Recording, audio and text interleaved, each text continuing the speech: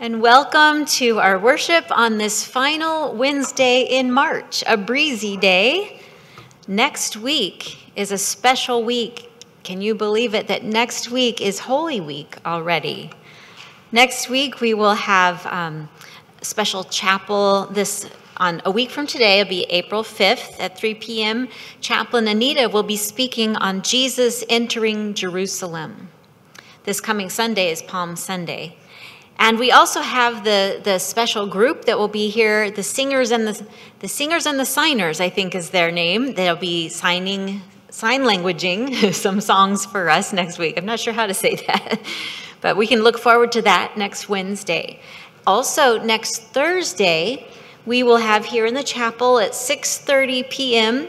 a Maundy Thursday service. And you might wonder what that is.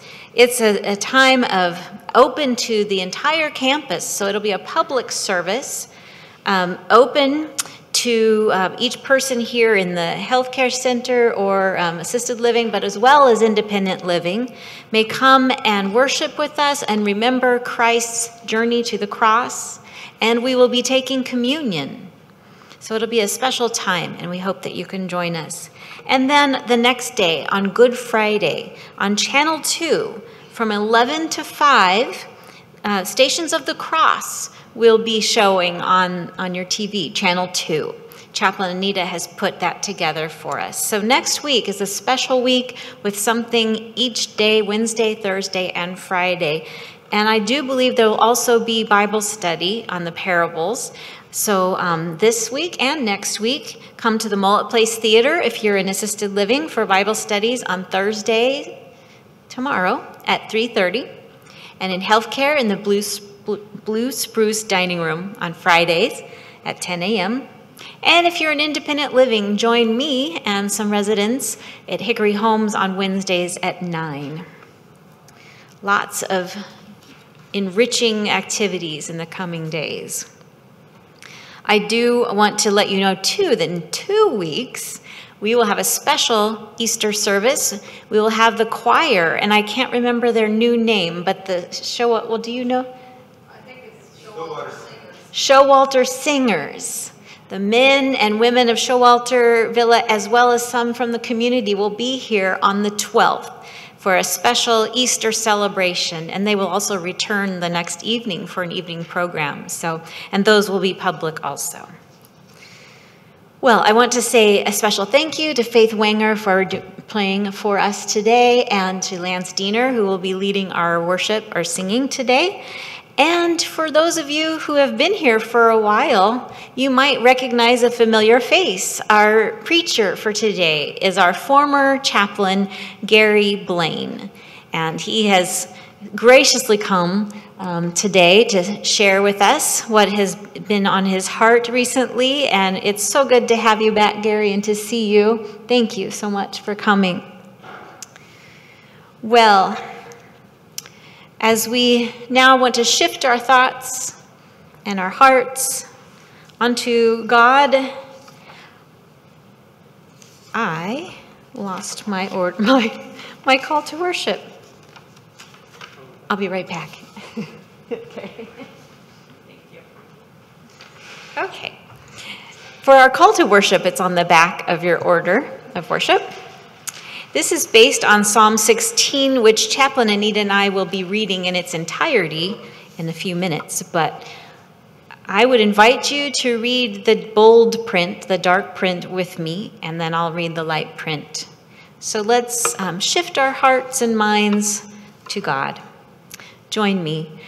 We gather today, O God, to worship you. We love you, O Lord, for you have heard our supplications. What shall we return to you for all your goodness to us? We will lift up the cup of salvation and call upon the name of the Lord. We offer you thanksgiving in the presence of all people. Praise the Lord. Amen. I invite you to turn to your hymnals to page 59. Sing praise to God, 59.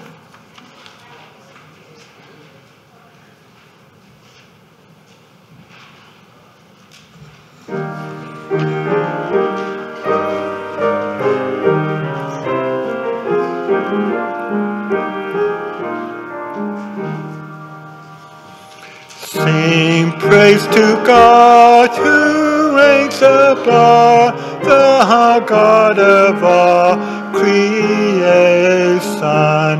the God apart, the God of love, the God of all salvation. With healing balm, my soul infilled, and every faith is murmured still to God in praise and glory.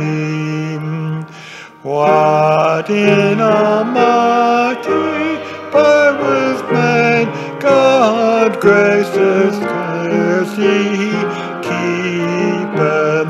By morning glory, evening shade, God's watchful arm never sleepeth. With evening shelter of God's might, and lowly omnipotently right to God all praise and glory. Our God is never far away, throughout all distressing, and ever present help and stay, our peace and joy and blessing. Our wisdom mother, tender's hand, God gentle leads and chosen hand, to God all praise and glory.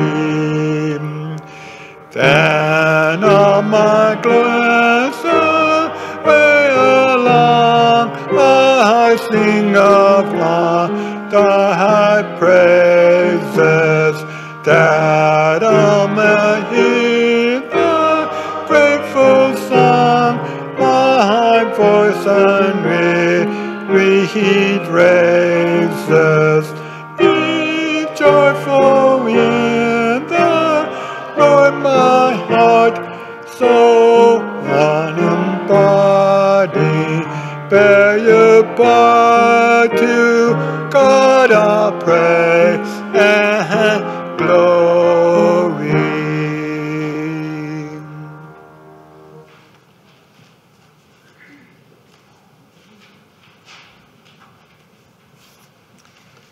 Chaplain Gary, in preparation for hearing his sermon called God's Ears, has requested that we read Psalm 116. So Chaplain Anita and I will do that together. Psalm 116. I love the Lord because he has heard my voice and supplication, because he inclined his ear to me. Therefore, I will call on him as long as I live. The snares of death encompassed me. The pangs of Sheol laid hold on me. I suffered distress and anguish. Then I called on the name of the Lord. O Lord, I pray, save my life. Gracious is the Lord and righteous. Our God is merciful. The Lord protects the simple. When I was brought low, he saved me. Return, O my soul, to your rest, for the Lord has dealt bountifully with you. For you have delivered my soul from death, my ears from tears, my feet from stumbling. I walk before the Lord in the land of the living. I kept my faith, even when I said I am greatly afflicted. I said in my consternation, everyone is a liar. What shall I return to the Lord for all his bounty to me? I will lift up the cup of salvation, and I call on the name of the Lord. I will pay my vows to the Lord in the presence of all his people.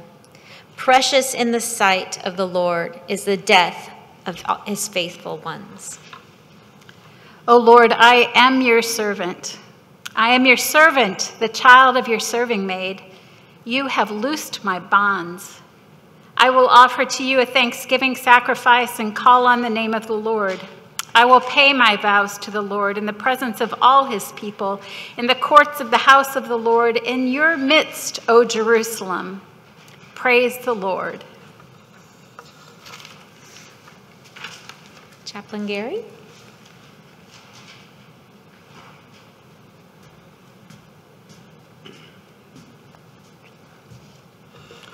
Good afternoon. It's great to be with you today. Someone asked, what have you been up to lately? And I said, well, not much.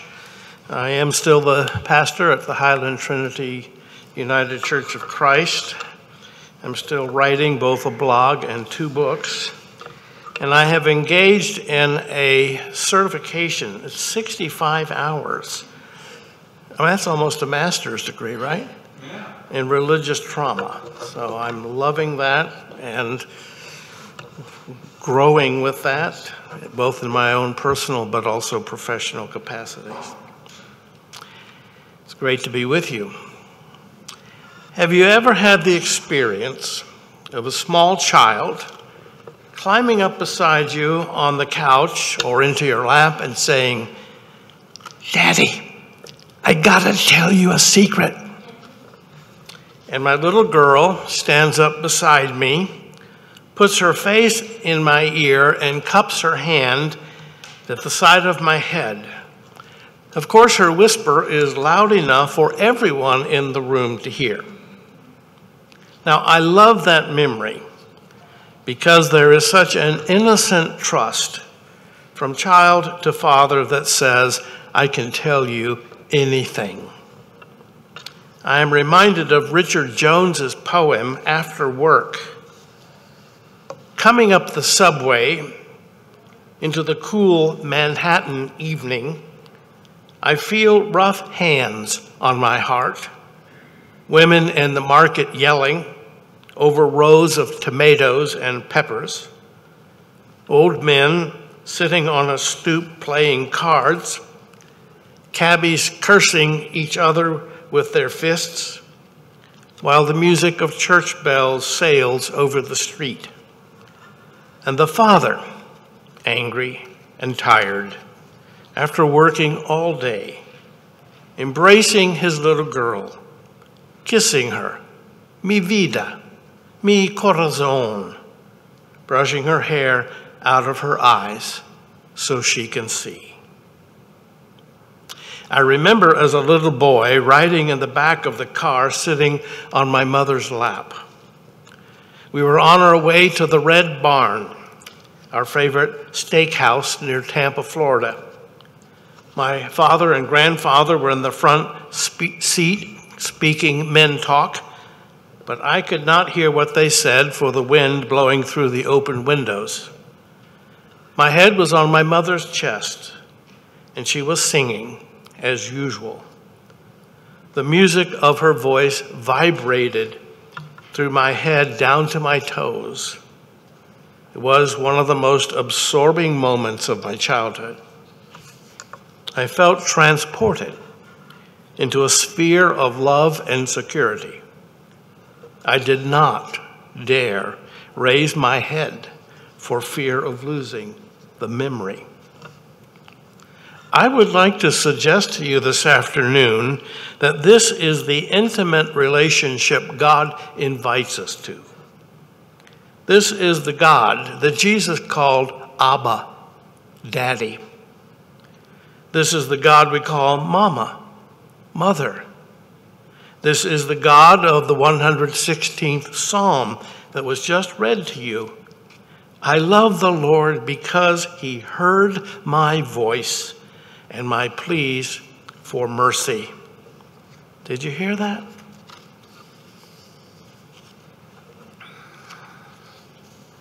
Sometimes Scripture, even the Psalms, seem formal, despite the fact that they are recognized as universal prayers, regardless of religious affiliation. The Psalms are frequently read more than any other book in the Bible. But the language is getting archaic and uses themes and metaphors such as Sheol that are no longer common speech or cultural experience. Now, I'm hoping that you will allow me a moment of teaching that will put the 116th Psalm into context so that we can go back into this very intimate and compassionate poem. Now, Psalms 113 through 118 are known as the Hallel Psalms, which are sung during Passover. Hallel means praise. Now, this cluster of Psalms recites the major themes of Passover, from the Exodus in Egypt, the giving of Torah, the revival of the dead, and the difficulties the nation will endure preceding the Messianic age. Psalm 116 can be read as both an individual poem of thanksgiving and a communal one. Like Passover itself, the context of the prayer is in one of great suffering and loss, yet also filled with thanksgiving for the presence of God and the grace of God throughout misery and pain. The psalmist is thankful because God has done what? Listened. He wrote, "He inclined his ear to me." That is to say, God stretched his ear to the poet so that the poet could hear better, so that God could hear better. Now, maybe you saw the animated film, The Incredibles. Mrs. Incredible, known as Elastigirl, could stretch any part of her body to do everything from vacuuming the house while standing in one place to grabbing a kid with one hand and the other had they been in different places. Perhaps, too, you can imagine the divine ear stretching out or up or down to hear the voice of God's children. In Eastern religious tradition, wisdom is represented as long ears. Statues and paintings of Buddha depict him with extraordinarily long ears, also Lao Tzu. I write or speak thousands of words a week as chaplain, minister, and author. But did you know that my first responsibility is to listen? I have long insisted that people can do the work of chaplains. Now, I don't want to put Jill or Anita out of work, but anybody can do our job. They have to show up, shut up, and listen. And hopefully every sermon, prayer, meditation, or article is a reflection on what I and they have been hearing. In 1957, Ralph G. Nichols and Leonard Stevens wrote an article for the Harvard Business Review entitled "Listening to People." They reported that 80% of commercial business depended on listening. Think about that. Before you design and engineer a new product or build the product, write the first advertisement for it, or film the first commercial, you have to listen. Listen to customers. Listen to their needs and their interests. Listen to the services they are requesting. If you cannot hear them, you cannot serve them. You cannot market to them, and you cannot sell them. My experience with every human being I have ever known is they want to be heard. When you hear someone telling others about their story, this is important. Their story is worth hearing, and maybe worth hearing several times. The other day, a friend of mine told me about her decision to enter into hospice services. It's the hardest decision I've ever made in my life, she said. Now, this is not the first conversation we have had about her comorbidities and the hospice option. My responsibility was to hear her explore every option, even probe some therapeutic surgeries. Now, if I had cut her off several months ago and told her she must make the hospice decision then, she never would have. She would have died frantically, seeking a forlorn miracle cure. I honored her moral agency by listening carefully and teasing out the choices that were ultimately hers and hers alone to make. What I was listening to was not simply medical prospects and probabilities, but a human being wrestling with her death. While metastatic bone cancer might take her body, it would not take her conscience, her free will. The psalmist trusts that God will hear the fear, the moral dilemma, the suffering of the poet. Who does not love someone who listens and understands? And like my friend, the psalmist senses that death has a hold on him. And he wrote, "The snares of death encompassed me, and I felt the pangs of Sheol." At the time this psalm was written, Sheol had no definitive meaning. It was this vacuous place that everyone went to when they died. It was not beyond the purview of God, but was otherwise inaccessible. It was not a place like the Christian concept of hell with punishing burning fires. I think it was worse than that. Sheol is existential ambiguity. In the ancient Jewish mind, people were truly alive when they served Israel, when the community benefited from their place in it. In Sheol, no one has a purpose. There's no meaning to one's life. Values, inconsequential. You are no longer the one who makes or is capable of making moral and ethical decisions. And for the Jew, these are the qualities of an everlasting shame and condemnation.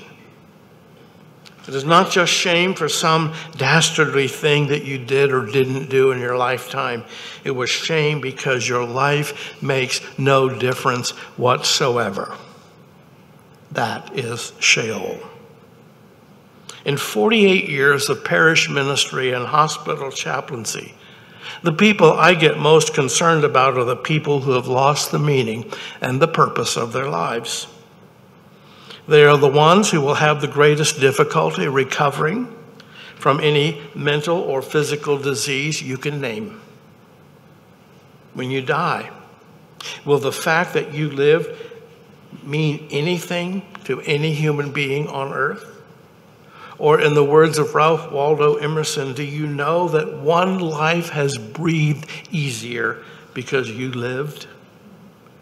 George Bernard Shaw wrote, "This is the true joy in life, the being used for a purpose, recognized by yourself as a mighty one. The being thoroughly worn out before you're thrown into the scrap heap, and being a force of nature instead of a feverish little clod of ailments and grievances complaining to the world, you will not devote yourself to being happy." The psalmist believes that God has delivered him from this fate. He vows he will continue to serve God as he serves others. He will be an obedient servant, not only to Torah, but also to care for and love his neighbors. The poet knew this truth as well as Jesus, who constantly teaches the models of God and neighbor. Quote, "A man without a purpose is like a ship without a rudder, a waif, nothing, a no man." Have a purpose in life, and having it throws such strength of mind and muscle into your work as God has given you, wrote Thomas Carlyle. We are created and nurtured to love human beings and serve their health and their well-being. That's why we're here. I love Mark Twain's quote, "There are two important days of your life. The most important day is the day you were born. And the second most important day is when you figured out for what purpose." Let me tell you a story. A man was driving home when he saw an old lady stranded on the side of the road. He saw that she needed help.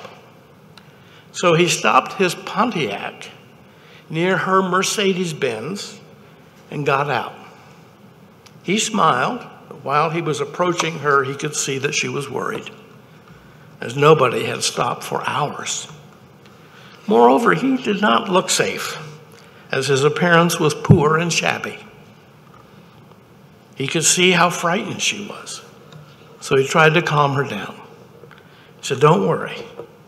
My name is Brian Anderson." Now remember that name, Brian.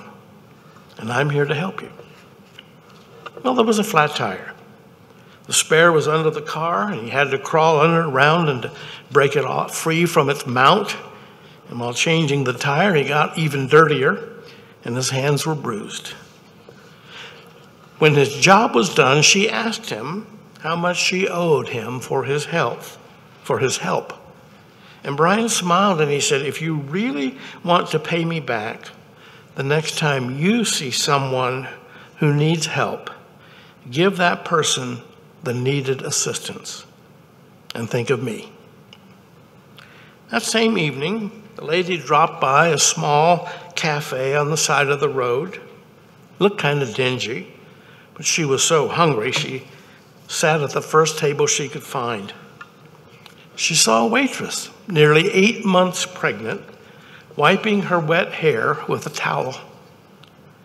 The waitress had a sweet, friendly smile, although she had spent the whole day on her feet. And the lady wondered how someone who was so little can be so kind and giving to a stranger. And then she remembered Brian. After she finished her meal, she paid with a $100 bill. And the waitress went back to the cash register to get some change, and when she came back, the lady was gone. And she left a note on a napkin. "You don't owe me anything. Someone helped me earlier today. Just like now, I'm trying to help you. If you really want to pay me back, do not let this chain of love end with you."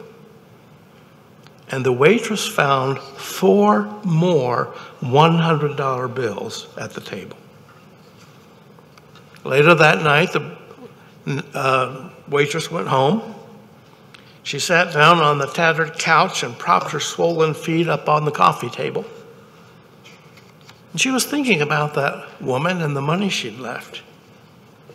And she was wondering how could that woman know how much she needed, and she and her husband needed the money, especially now with a baby about to arrive. She knew that her husband worried about that. She was glad to tell him some good news. And when he got home, her husband plopped down on the couch beside her. She kissed him and showed him the money. She said, "Now everything will be all right. I love you, Brian Anderson."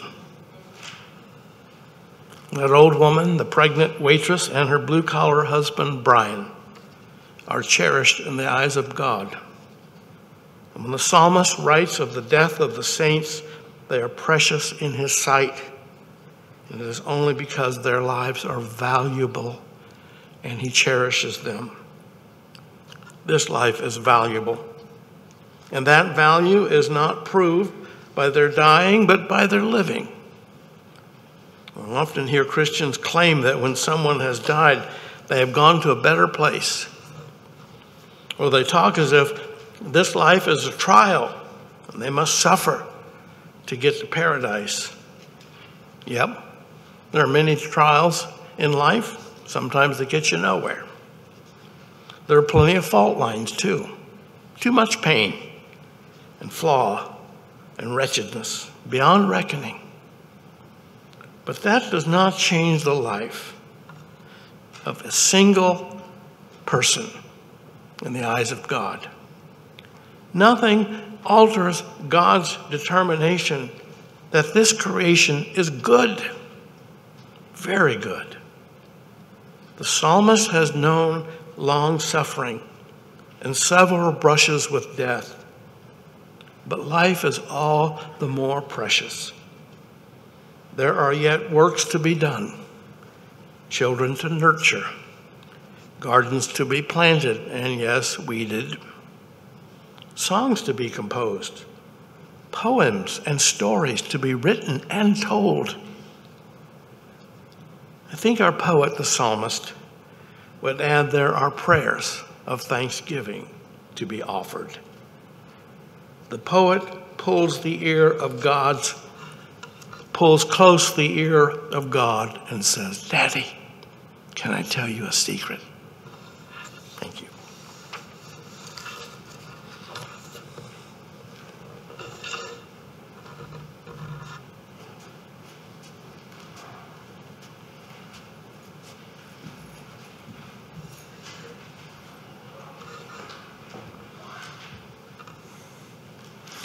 $353. Lord, listen to your children.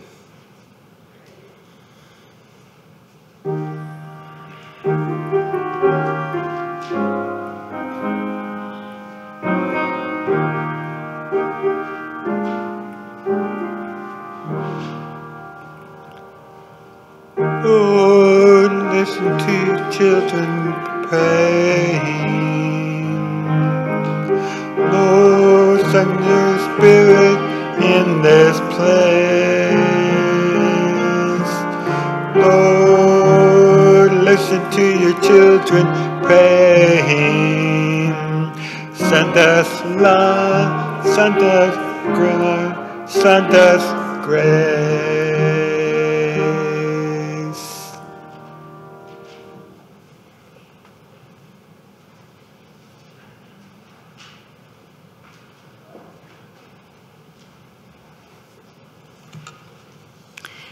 Before we go to prayer, I just want to let you know that Rosemary Osborne, a resident of North Meadows, died yesterday morning.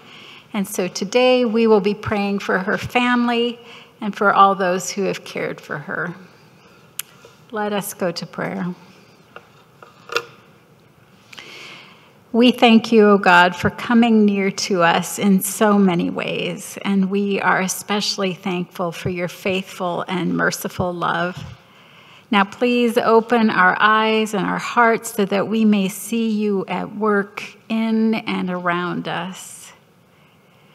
This afternoon, we lift up to you your beloved world that is also so very broken. We pray for the families who have lost children and loved ones to gun violence. We pray for those who have experienced the devastation of weather. We pray for those who know the destruction of warfare. Please stir us to be part of your healing movement in this world rather than being complicit in its brokenness. Now this afternoon, I pray to you for those who have loved and are now mourning Rosemary. Please comfort each one in the ways that they need in order to receive comfort and healing and peace. Our God, you who are perfectly holy and perfectly just, thank you for listening to us who are not. Thank you for listening to our hearts where our deepest need and desire, fear, and hope lie. Thank you for receiving it all.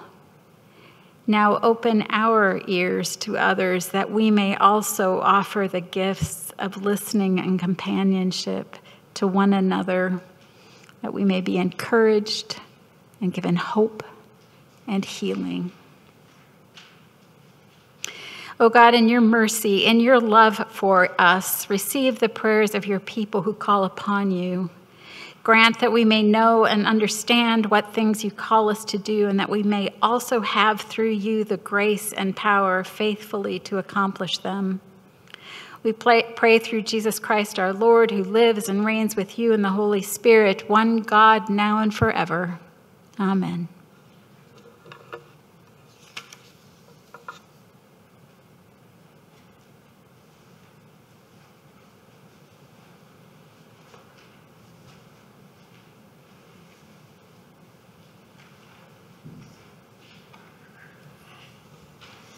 $327, great is thy faithfulness.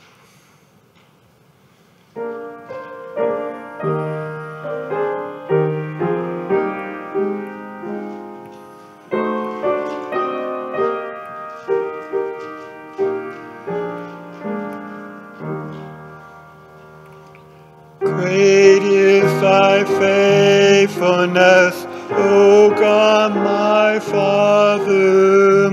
There is no shadow of turning with thee.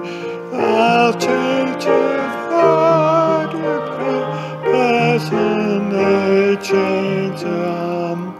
Yes, that ever will be. Great is thy faithfulness. Great is thy faithfulness, morning by morning, new mercies I see. I had needed thy hand that provided. Great is thy faithfulness, Lord, unto me. Summer and winter and springtime and harvest, sun, moon, and stars in their courses above, join with all nature and manifold witness to thy great faithfulness, mercy, and love. Great is thy faithfulness, great is thy faithfulness, morning by morning, new mercies I see. I had needed thy hand had provided. Great is thy faithfulness, Lord, unto me. Pardon for sin and peace that endureth, thine own dear presence to cheer and to come. Strength today and hope for tomorrow. Blessing among with 10,000 beside. Great is thy faithfulness, great is thy faithfulness, morning by morning, new mercies I see. I had needed thy hand had provided. Great is thy faithfulness, well done to thee.